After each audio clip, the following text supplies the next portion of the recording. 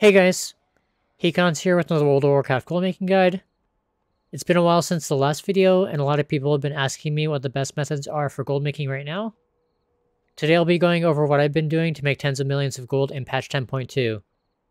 If you'd like to see my gold making live, be sure to follow me over on Twitch, link in the box below, or you can also subscribe and click the bell to be notified when I go live, as I've started simulcasting my stream to YouTube as well. The race to world first ended yesterday, and we now know what materials will be needed for the items to craft a new legendary weapon. These include a wide variety of materials, so it'll be very lucrative to farm or flip these in the coming months. I flipped a bit yesterday, but the majority of my gold making has focused on the two inscription items that people will need: Cosmic Ink and Rude Writhe Bark. Just from the Cosmic Ink, I've had over 3.5 million gold in sales in the past day. These have a crafting cost of around 350 gold if you buy all the mats off the auction house, but get much cheaper if you just shuffle everything yourself. You can see yesterday I was selling them for as much as 2k each, which is around a 80% profit margin. With the Rune Writhe Bark, I've had around 1.5 million gold in sales. A lot of the ones that I actually crafted yesterday went into making the Cosmic Inks, but I did manage to sell some of it here for as much as 2k each, similar to the prices of Cosmic Ink. I'll likely keep AFK crafting these like I've been doing the last couple of days, as long as they stay this lucrative. Next, let's talk about raid BOE flipping. It's always been one of my favorite ways to make gold, as I've been doing it since WoD when I first got into gold making. I saved this flip on my monk as an example to show you guys how easy it can be. I ended up buying this Visage of the Devouring Flame last Wednesday for 100k, which I thought was too low, and relisted it for 800. It sold sometime between Wednesday evening when I bought it and Thursday afternoon when I logged in to check out my auctions. It was a really quick turnaround, and I made enough profit from this to purchase 2 WoW tokens. The Season 3 PvP gear has been insanely profitable and in demand. If you guys saw my tweet of my mailboxes, you'll know that I ended up with around 11 million gold in sales, just selling the Verdant rings, necks, and cloaks during week 1. We managed to snipe a handful of recipes during my stream for the 10.2 launch, and then ended up crafting and moving a bunch of pieces to all of my realms to sell. I was able to sell items for as much as 50k each in a few realms, when they only cost around 300 to 500 gold to make. You can see on this toon on my full pop, I have 9 pages worth of sales, and most of these are from week 1 and week 2 of the new patch, and most of the sales are actually just PvP sales. Here's one of my flipping realms where I was able to move some of the Verdant PvP gear over. You can see we were able to sell the signets and amulets for as much as 30k. Prices are much lower now, but you can still get some pretty decent profit on those, just crafting them on one realm and moving them to others. Here's another one of my flipping realms. You can see on this realm we had a bunch of sales at close to 20k for the amulets, the Wildercloth cloaks, and the signets, which are the rings. A little bit over 200k in our mailbox here. Here's another one of my realms. You can see the prices range from 6.6k all the way up to close to 30k. And we have a little bit under 300k in our mailbox here. Here's my mailbox on Stormrage. You can see we sold a lot of PvP items on this realm, as well as Darkwind Fair items. Supple Gloves are from WoD. They added back in the old transmog, so it's definitely worth crafting those. Throwing them up on the auction house. Chromatic Swords I picked up I think on Warmrest Accord. Got them for as low as 20k at one point. Just moved them to a bunch of my realms. More PvP sales. The schematic I flipped. I think I grabbed them at like 300 gold at one point on this realm. Have anything ancient to trade? Needs to be at least 2 centuries old. Yeah, my average buy on 36 of those is 300 gold. You can see we've already flipped 9 of them at 15k each. Average. 4k all the way up to 42.7k.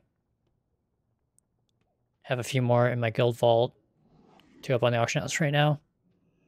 If you find anything exotic, bring it to me. A couple of other flips as well on recipes. Another supple piece. It's another WOD piece that I mentioned earlier. The sale I really wanted to highlight is the portable party platter, though. It's a new engineering recipe that they added in 10.2. I think it takes around about an hour and a half to craft that. But you can see we made it worthwhile. Listed it for like 150. I got 142.5 after the auction house cut on that. But yeah, pretty good mailbox here. A little bit over 400k. And that'll actually put us at 1.57 million. Almost 1.6. Had a pretty interesting mailbox on this realm as well, so I had to go over it. Specifically, the sales on the Manel Harden Claymore, Manel Harden Arm Guards. I believe those are from BFA. Just random greeds I crafted and threw up on the auction house. We actually sold 2 of them for 14k. And did also sell the coarse leather vest, which is the leatherworking chest, also for 14k. Really cheap to craft. Figured I would just craft a few and throw them up on the auction house. And we managed to sell a couple of pieces. Figured it was worth the mention. I think the Hanzo sword was probably a flip. You can see I have a bunch of them in my inventory. Average buy 821 gold. Managed to sell one for close to 15. Pretty decent ring and neck sales here as well. Even sold a cloak for like 12k. I think those are all the sales that I wanted to mention. Oh, we did sell a schematic here for 19k as well. I think my average buy on this run was slightly higher, but still probably made like 18k profit on that recipe. Here's my mailbox on Tichondrius. Pretty decent sales here. We have a little bit over 3.2 million in our mailbox. Most of that came from the deviously deviled eggs. I mentioned these a couple times in past videos. They're actually selling below crafting costs right now, so I've been crafting the last couple of days. We did have some nice sales on the wayfaring pieces, though. I believe that comes from the WoD Garrison. Sold 3 of those pieces, all 3 at close to 30k each. 23.5 after the auction house cut. Nax items are still doing really well. You can see we sold a couple of armors and a bunch of weapons on this realm. I think the design was a flip. I think I ended up with 2 of these recipes on this realm from sniping the first week of 10.2. So I ended up keeping and learning one, and I managed to flip one for close to 50k before the prices dropped on those. Looks like we had a couple of Nax pieces sell last week as well. Stygian Shield. Oh, that was 2 weeks ago. Soul Scryer was last week, though. 23.7k for that. Another Wayfaring piece sold for 25 as well. Definitely worth getting into the Garrison, like Warlords of Draenor. The transmog pieces that they added back in. Also sold off my augment runes on this tune. I hit renown 20 on my monk, so if I need any sort of augment rune, I'll probably just buy the unlimited use one on the tunes that I plan to play in Season 3. But yeah, pretty happy with my sales here. It's actually down to like 800k. So this will put me back up to 4 mil on this tune. Don't forget that weeks like this week, when we have time walking, are a great time to sell gear people may need for their alts to get into time walking dungeons for leveling.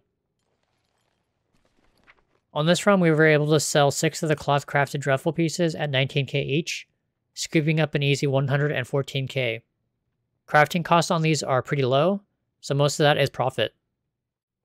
Lastly, with the holidays coming up, Don't forget gold making with Winter's Veil and other holiday events. You can stash the extra Grumpus mounts you farm during the event and sell them throughout the year. On this realm, we have sold 3 of the Swift Lovebirds the past month, 2 at 95k and a third one at 147.2k. A lot of really nice PvP sales here as well. Nice flip on the Scarlet chest piece.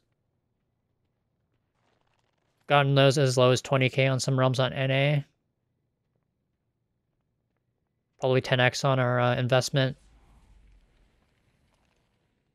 We have 749k here. That should actually put me at 7.5 mil on this realm. That's going to be it for today's video. Thank you all for watching, and I'd like to give a shout out to Nish for your continued support over on Patreon, as well as Mikhail, our latest supporter. Happy gold making, and hope you guys are having fun in 10.2. Have a great weekend. I'll catch you guys all in the next video. Late.